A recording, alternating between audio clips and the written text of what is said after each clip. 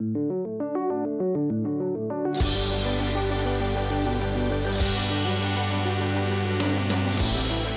everyone, welcome to Krishna Lessons. Today we are going to talk about structure blocks in Minecraft. So structure blocks are a new block in Minecraft 1.10. Actually, they were in the previous versions of Minecraft, but they were not actually meant to be used it wasn't meant to be used. But actually now they might change the texture. It looks a little more user friendly now than before. So let me get rid of these. So we're going to start with so there are 4 types of structure blocks. To give yourself a structure block, you have to give @p Minecraft structure underscore block. And see, this is you will give yourself a structure block. There's also a tool called the structure void. And you can give yourself that by doing give @p Minecraft structure void. So there you go. So that's the structure void. But we're going to start out with actually what each and every type of structure block is. So the data mode structure is. So you can actually change the mode of your structure block. So like for example, I want to change save, load, or quarter. So these are how all these will look like. So if you like set it to something different, it will look different. So if I say it to data, it's just like it automatically does that for you. So so data is not very useful actually, even though it's the main structure, the main look for the structure block, but it's not very useful actually compared to save, load, and corner. All of these are extremely useful except data. I really don't know what I could use it for, but save is for saving your structure, and it started raining, so let me just fix that. This is a little bit hilarious, but yeah. So a save is it's for saving your structure. So if I want to save a house or a building, you can save it. It also does a point. If you want to save a huge building, it can only save up to 32 blocks X, Y, and Z. And the problem with that is that you cannot save huge buildings. So you might have to divide the building in slices and then put that back together, or it's not really, you should use something else. But load is for loading your structure, and load was used to actually load all these fossils. In Minecraft 1.10 there are fossils, so it's pretty useful. So load is for loading your structure. Corner is for it just actually sets your structure. It's meant for actually predicting the size of your structure. It's actually meant for getting the size of your structure, and it's much more precise than actually it is much more easier than entering the relative position of structure size. This is X, Y, Z, and I'm not going to actually talk about it in the video because I really don't think you might want to use it, but use it because it's extremely difficult and hard to do this. When I did it, I had a lot of trouble, so I heavily say this is not going to work. Structure void is actually for deleting air pockets. Literally, that is what it's used for, and it's extremely useful actually. But all of these have a user-friendly interface, and it actually doesn't have any coding required. At all. So it makes it much more easy to actually import structures, and actually saves your structure in a folder in your world files. So it's in a structure folder. So when you save a structure, it will create a structure folder, and it will save all your structures into that, and then you can share it with friends, or anyone else. So let's start out actually by using it for cloning something. So we have a beautiful house, right here. This beautiful cottage. As you see here, this is the inside of the house, but it's time to clone it. Oops, I put it in the wrong position. So we're going to use the corner type and the save type to actually clone this one, in the first place. So as you see, this is how it looks like. Let's see if we can clone exactly what it looks like. So let me just actually keep the grass pile there to actually keep it in the original condition if I break anything on accident.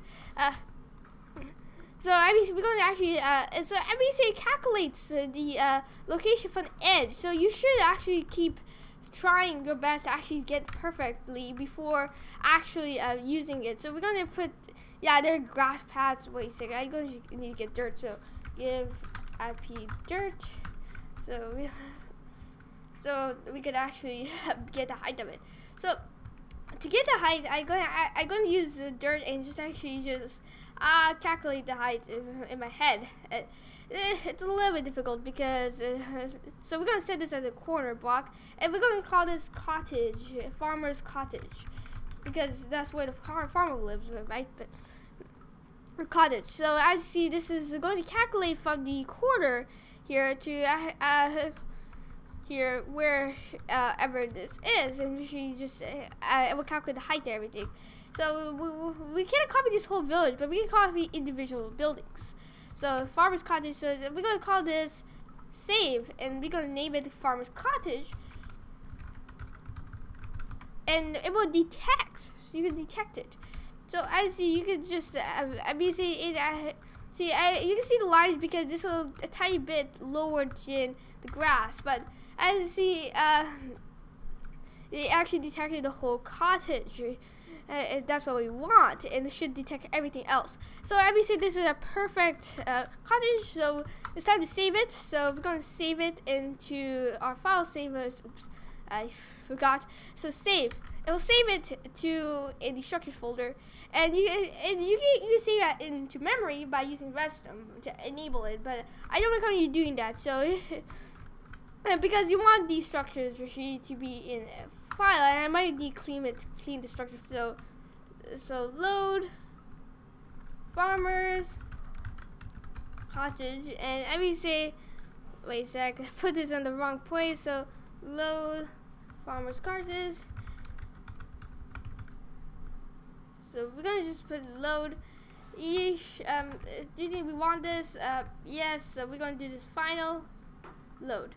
And this load perfectly. So you might want to put this on the ground for the best position. And as you see, this is the original farmer's cottage the farmer lives in. And another thing you can do is actually use corner blocks also, like in conjunction. Make sure you like 2 corner blocks and then a save block separately. So you don't have to put the save block underneath the ground if you need to. So we're gonna find a cottage somewhere or some other farmer's cottage. So we can actually remove this save block. Sorry, save block, you're done for. We're gonna put a new save block, and we're gonna call this farmer's cottage, and we're gonna actually put done, and then put another save block right here. A save block.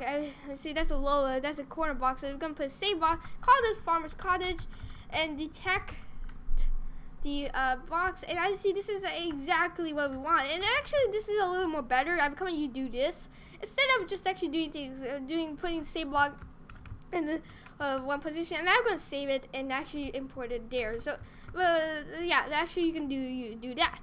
Next is entities. So you can include entities. Sorry, villager, you're gonna be using this video, but he's a little bit sad since morning. But we can include entities. So, like this poor villager, but first off, we're going to use this as a corner block. So we're going to call it villager in a house. Sad, but true. But we're going to actually put so it actually calculates from corners. So we're going to have to put somewhere here, and visually here. You might want to get extra space all the time. If you need to. So we're going to put a structure block here.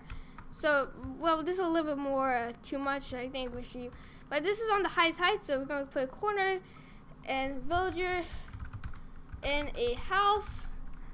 Done. And then we're going to put a separate save block. So this is a little bit more intuitive. So we're going to call it. Wait a second. This is save villager in a house, and include entities. Make sure you turn that on. Done. So we're going to also detect the stuff. So is it detecting everything? You should check that before. So it's detecting the villager. I say is it detecting everything? I would delete this piece of dirt here. So thing. I mean, so we're going to just thing. You should check that before. Well, I mean, say yes. I think so. It's detecting everything. Then you can proceed to saving it. So let's see if it actually detect everything. You can't import floors. It made my life a little bit more complicated by actually putting here, but you can include floors and all that stuff. So this is in the house. On load.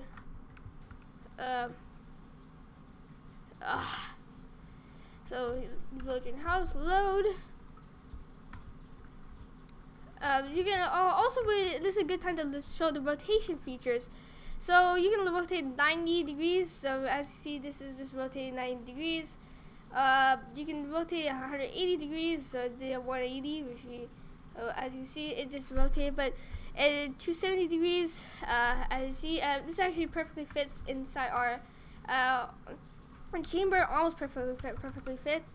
And you can.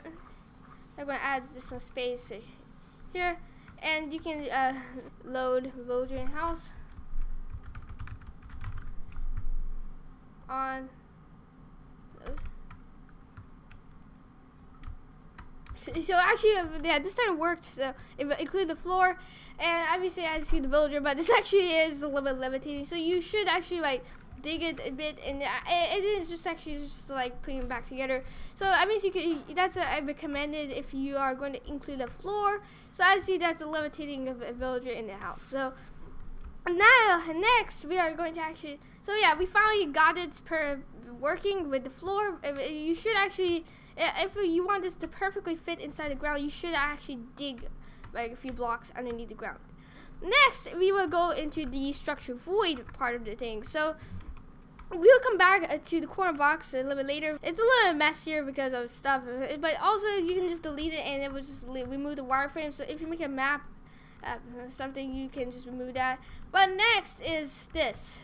So as I say, if we want to put this underwater, I think the villager would not like it, but this is a video, so we're going to actually have to. But okay, we're going to put save.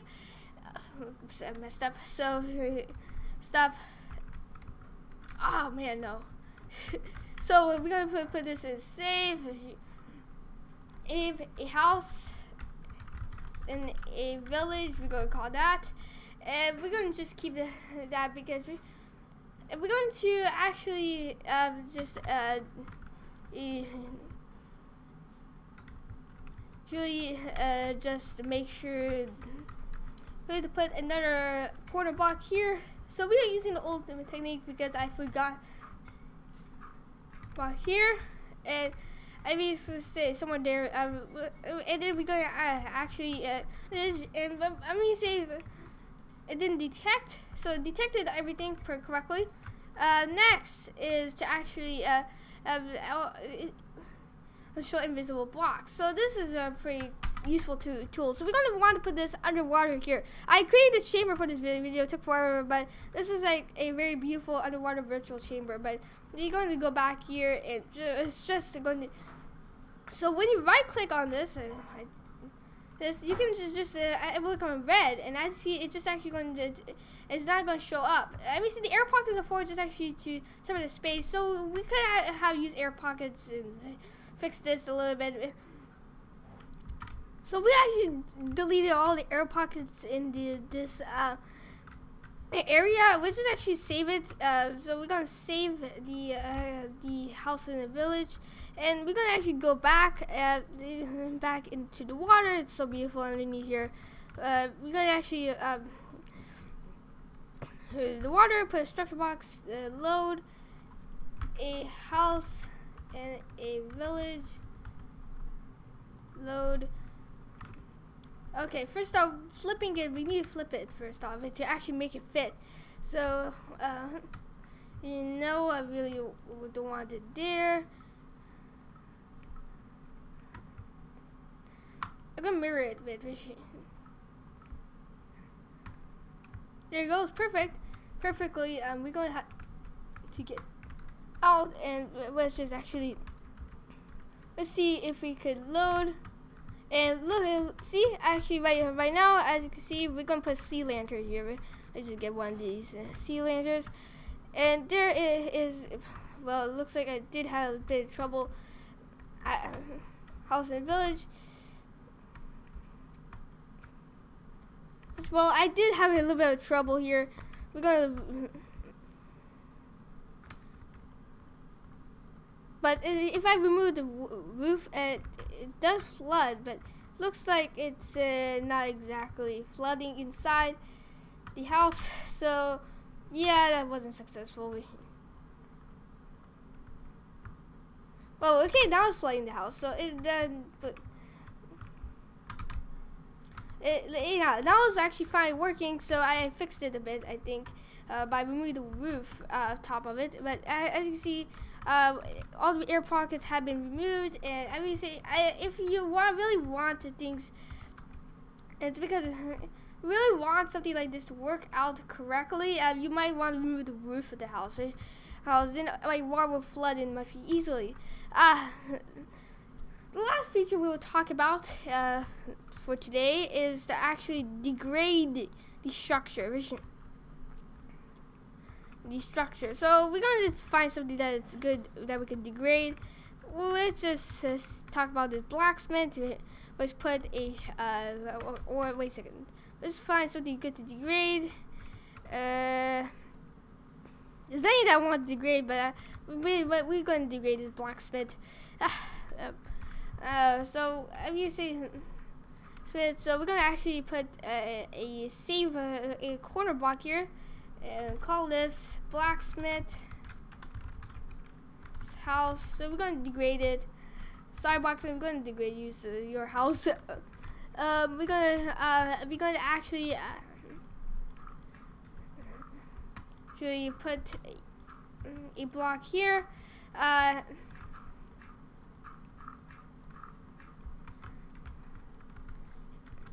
Here, and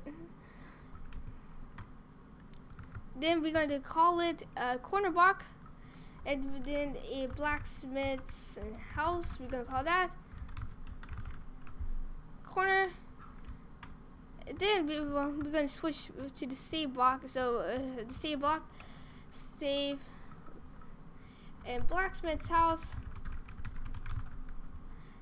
Detect size and position. So as you see, they perfectly detected our size position. A little bit too much up there, but it's okay. But and save. That was one of the corner blocks. And save it. And then when we want to load it in, load. So it's the blacksmith's house, which we want to call it. And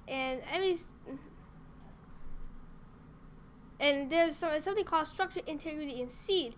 So for structure integrity, we will put the integrity 0.75, and so when we want to load it, so this is going to levitate. So we don't want that to happen.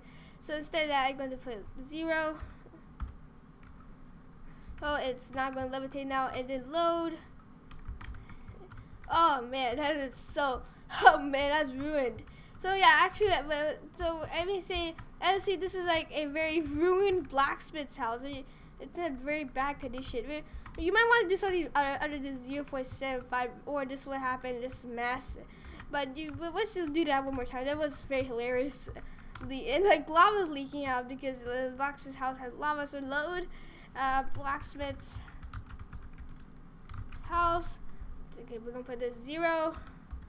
Structural integrity and seed. So we're gonna put this at 0.95. This time we're gonna see load.